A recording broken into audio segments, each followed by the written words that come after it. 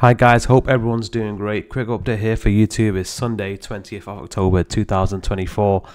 Now before we begin, if you want to join the group, everything's here. If you want to take the educational classes, everything is here. There's a mini version as well as a full version, so do have a look at the curriculum so you understand clearly which one you're buying.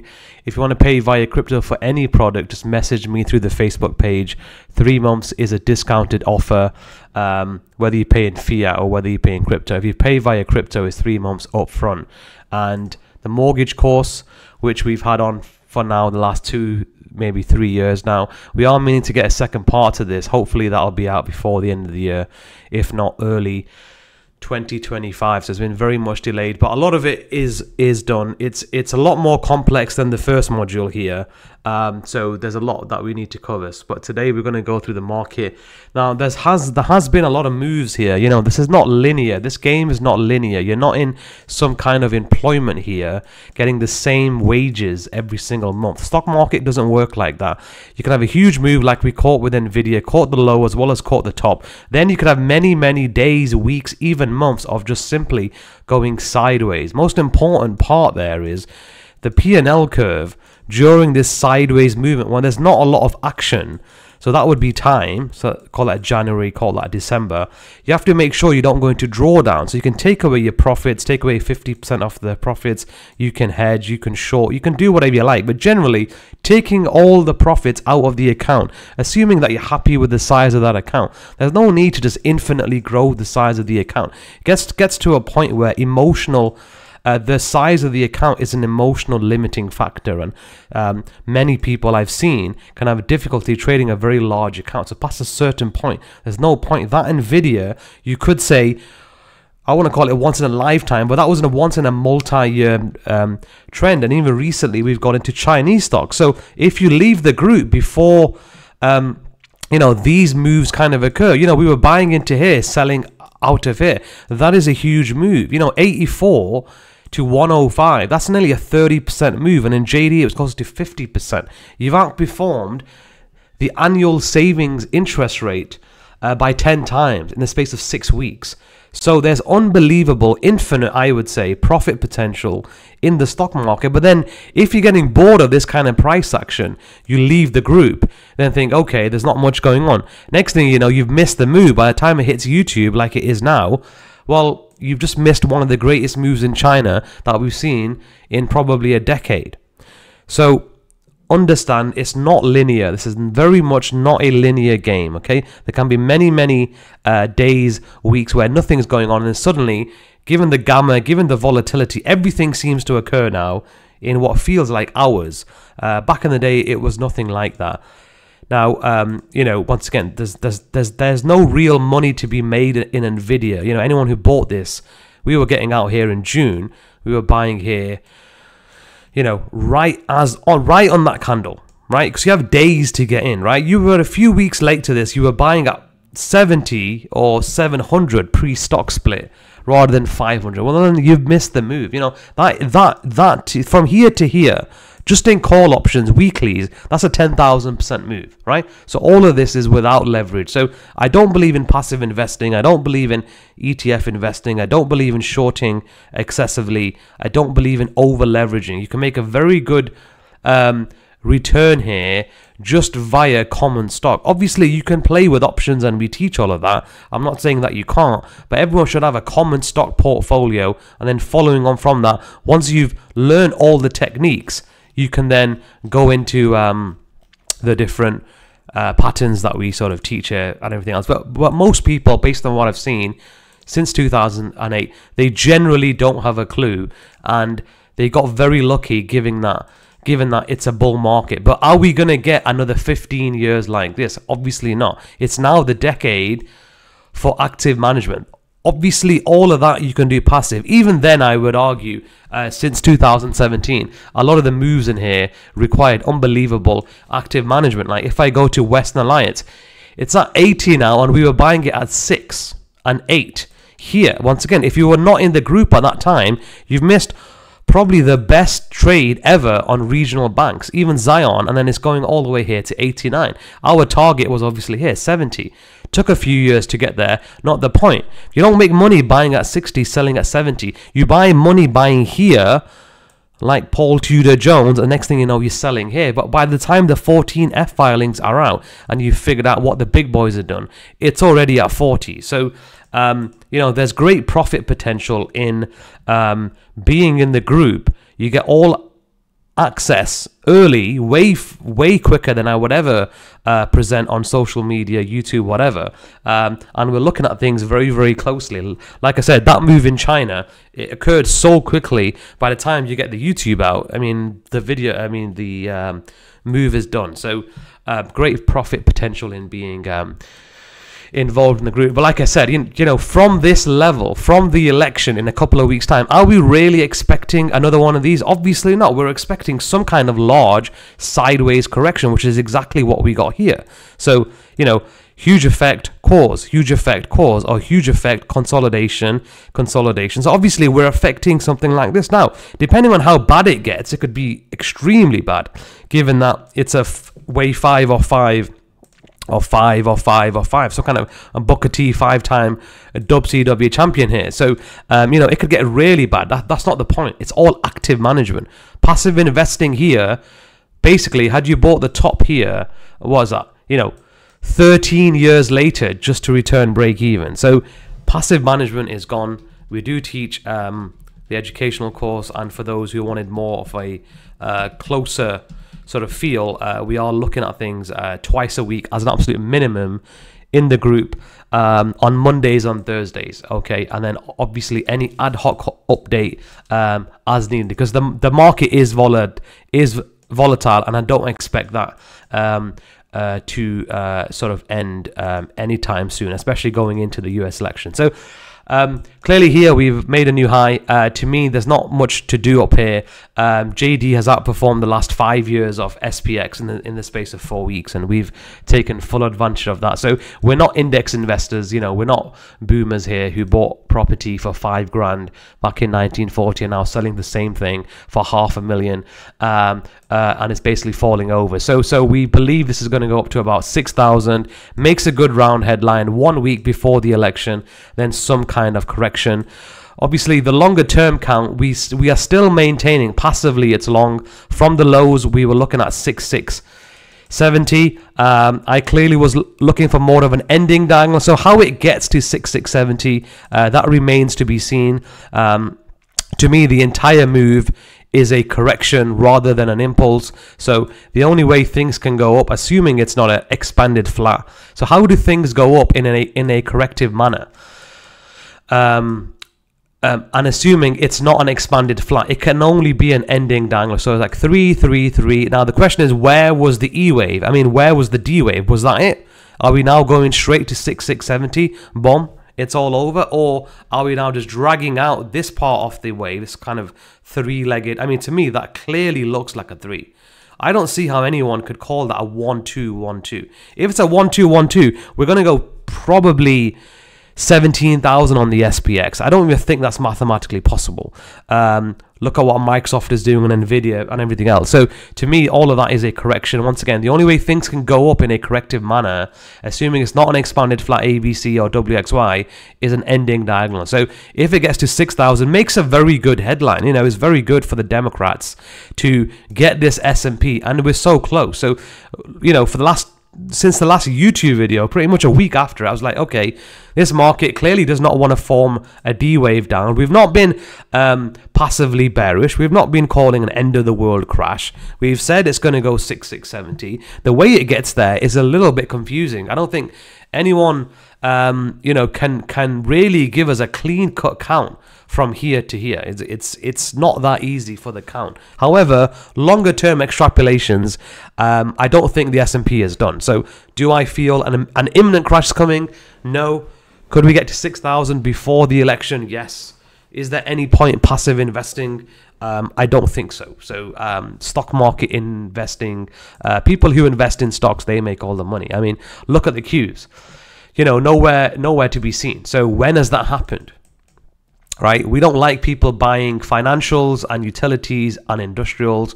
So when 2 or 3 sectors, crappy baby boomer dividend type sectors, are propping up the entire index, we have divergence, right? So there's not much to really add there. You know, Microsoft's a low high, Google, Nvidia, AMD is nowhere to be seen. Apple, fine, it might make a new high. Who the hell cares? You know, we've got a fib target here, 265. You know, that's not the point. You know, this shouldn't really happen. In a normal functioning bull market, these leaders should lead the market.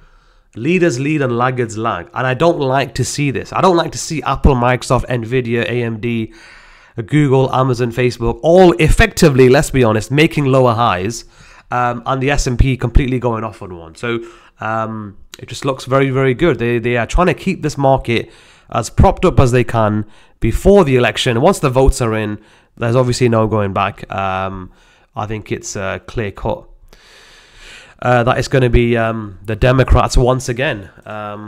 You would think, but then again, you know, I'm no political expert, so we don't really discuss that on this channel. So once again, if you want to take part in all of the moves early, join the group. Is there for a reason, and for those independent learners, you can take the masterclass. Now, Bitcoin, as of probably I'd say 7 to 10 days ago, we've gone bullish again because we don't like to buy and waste our life. I can't call an imminent crash.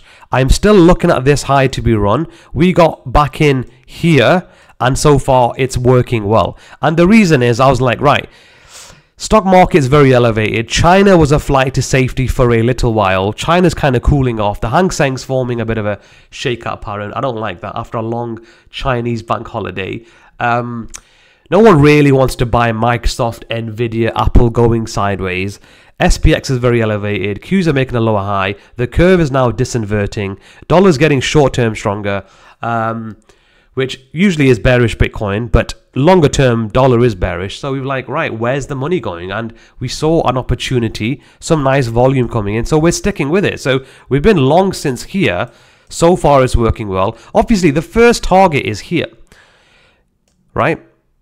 I've never once said in the last 6 months an imminent crash is coming to 2K because of this high. This is not a real high. And we discuss what is a real high, what is a fake high. And then there are many criteria onto that. This is not a real high. The way this high was formed on the futures, that is, because I'm going off the futures here, right? You know, because I have to. This is just what we do here.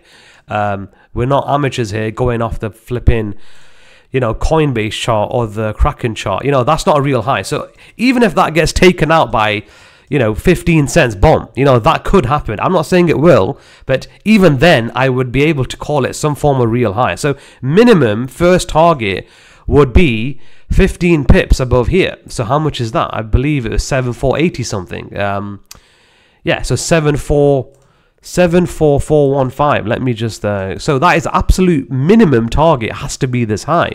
Obviously, breaking a new high historically, you know, it's quite bullish because, you know, you're breaking into new territory. It's never been this high before ever. So what is that? So the first target would be this. Then you can extrapolate, you know, 1 2 1 2 potentially. It doesn't really look like a 1 2 1 2, but some kind of corrective BS, some kind of ending diagonal kind of formation here. Then it just comes down to how many targets you want to pop off. I would be surprised if it gets above 110. I think 100 is possible, but to me, the first reaction at this high is the most important. If we just get a huge, you know, S-curve, bomb, shakeout pattern, all of that was the failure, you know, we could set up a devastating move down. I'm not, you know, betting on that right now. Still, the background concern for many, many months now is whilst these two markets that I'm about to show you have been correlated, they've obviously lost that correlation. Clearly, you could say for up to 4 to 5 months now. We've had the S&P going off on one, mainly because it's been supported by financials and industrials and not really tech. Even though tech makes up, you know, such a big part of it, over 30%. So we do have this ongoing divergence here. So cautiously bullish on Bitcoin. Obviously, we like to display our thesis by buying stock every now and then. So we've gone long Coinbase. Once again, if you're in the group, we've got people in the group who are up 500% in weekly call options here, and it was the right thing to do. You know, this could actually make a run on all-time new highs. And, you know, do we need any other headline to pop the crypto bubble finally? It's just Coinbase going off on one. Personally, I think Riot is a better proposition, but we're always looking at other ways to express our opinion. You know, I'm always going to be an advocate every single time of the stock market over crypto. Obviously I am, because that's what I've been doing since 2008. So I'm always going to be an advocate of trying to express any opinion through buying a stock, basically. You know, stocks before futures, forex, real estate, whatever type of precious metals, crypto. I'm always going to be an advocate of the stocks first, right? The stock market started off as a market of stocks, obviously. ETFs and all this options and shorting and leveraging and futures, forex, all of that came later. It's not to say you can't make money from all of that, but historically, we rewind 120 years, there was nothing other than a market full of stocks, and you have to know this. Some of this knowledge, it's been forgotten through human history because people choose to forget it. You know, we got Wyckoff here. There's people out here who've not even heard of Wyckoff prior to me doing my various YouTube videos. You know, this is very important knowledge. I was just having this discussion today just with a group member, and it's quite worrying. People invest so much in real estate at such elevated prices, but if your favorite boomer's, you know, taking a dirt nap and you've just received a 50 grand probate check after buying the MASTERCLASS secret Facebook group and the mortgage course, you're still up $49,000, and likely had you got into JD, you'd be up 30% on your money within 6 weeks. So to me, it pays for itself, but you have to learn the right stuff. Anyway, bullish on Coinbase. I think we're entering a bit of a bull trend here. That would be the ultimate goal. We know the last time Bitcoin, you know, kind of topped in 2022. Obviously, that was the high, and, you know, it's documented, once again, documented in the group, this exact Pico low. This exact low, and this low, and this low. Obviously, more recently, the last year or so, it's just pissing about. No one cares. We're here to buy the lows and then offload, because you lose money on the entry, not on the exit. Obviously, you lose money on the exit too. We're not saying that. You want a good entry and a good exit, but ideally, a good entry to every single investment that you do in any field. Go and ask a real estate investor. Lose money on the buy, not on the sell. Obviously, Riot, we've been in this, is working really well. So far, weekly options are up 1,000%. And the common, once again, you don't even need to buy options here because the common is up 50%. That's 50% in the space of barely a month. The average savings account before tax is 5% in the UK and the US. Even then, it's not 4, it's more like 4.5%. What if you're a higher rate taxpayer? You're going to get taxed on that. Even if you're basic rate, you'll get taxed on that. So it's more like, you know, 4.0%. What are you going to do? Are you going to put all your money into a SIP, into a pension? People have bought Nvidia and they've maxed out their SIPs. The SIP is the UK version of the Roth, of the 401k.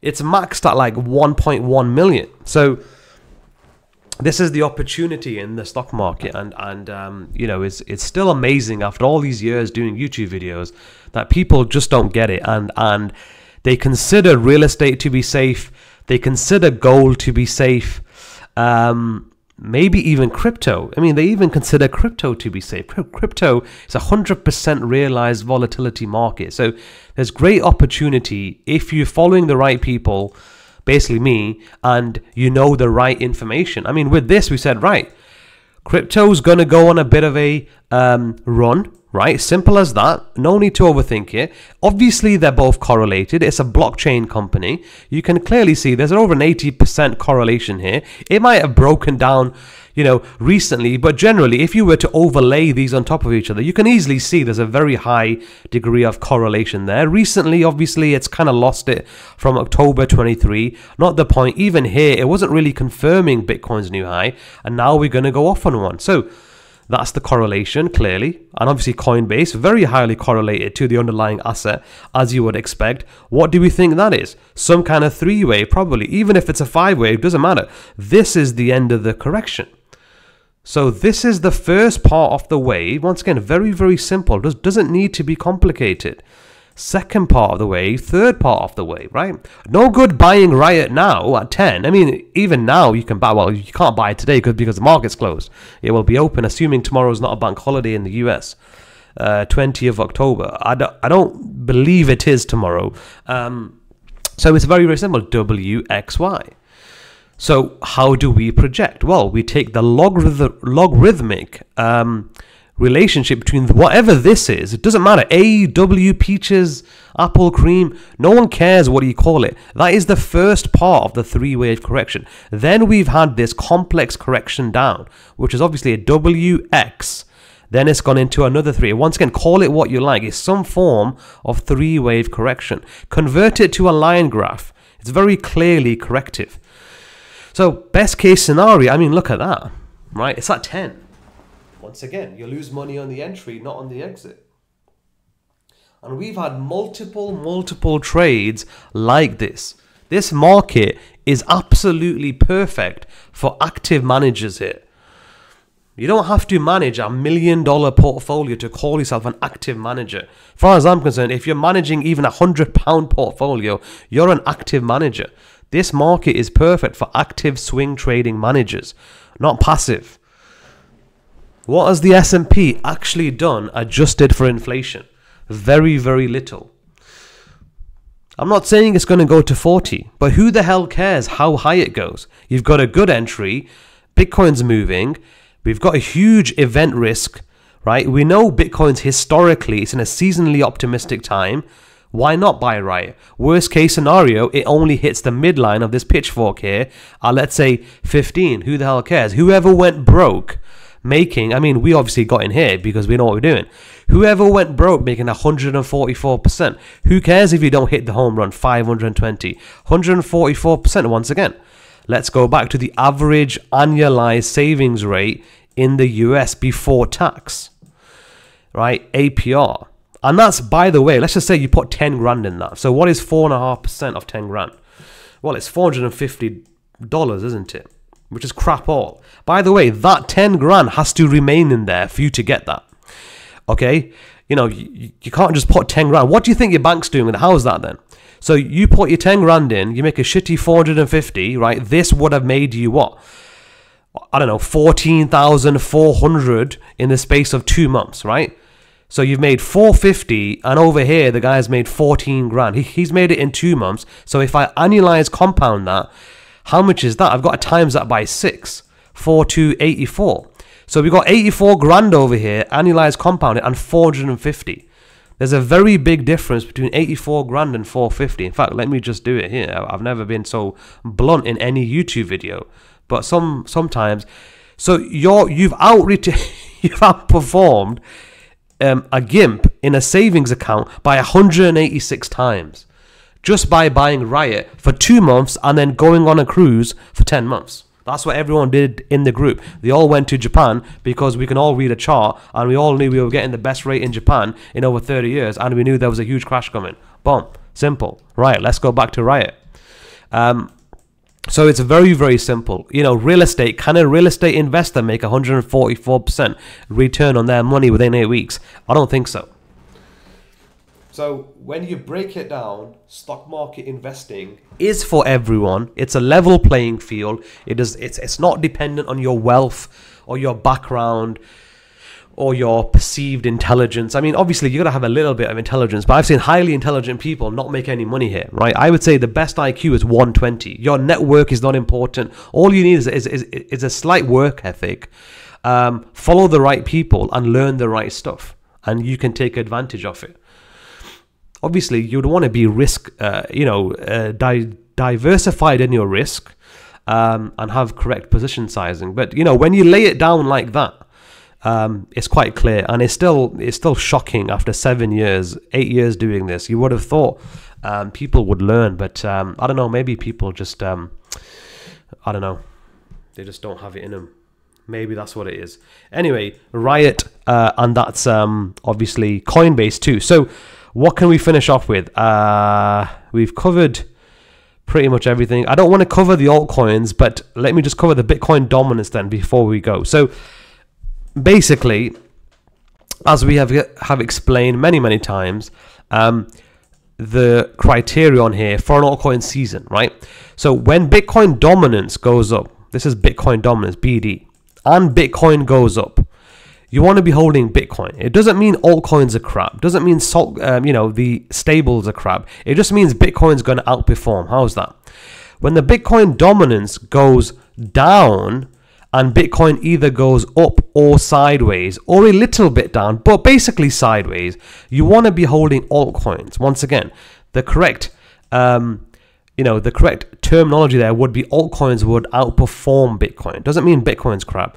And then when you have a huge crash situation and the Bitcoin dominance is going up, all the altcoins are crashing, but specifically Bitcoin's in a huge crash down, you obviously want to be holding stable. So we saw this kind of situation in 2018 crash and in the recent crash a few years ago. You would see during that time that Bitcoin dominance was largely trending up. In fact, it's been going up ever since. And Bitcoin was obviously going down. Obviously, Bitcoin has since revived its fortunes for the last year and a half. But that's the basic playbook. So what do we think is going to happen? Well, for the longest time from here, we were looking for 60%. And you can see this nice little pivot level we are literally about to hit, probably before the US election. So what am I trying to say? Are we going to hit 60% and go all the way back to zero?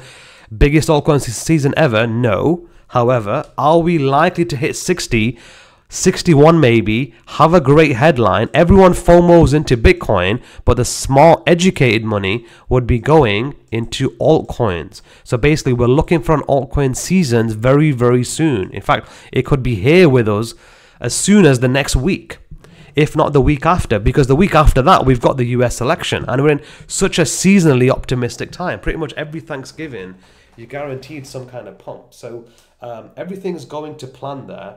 So far, still bullish here. But do you want to buy your altcoins during the altcoin season, or do you want to buy them now? Do you want to load up now so you've got them there right in the bag and then everyone else pumps them up for you?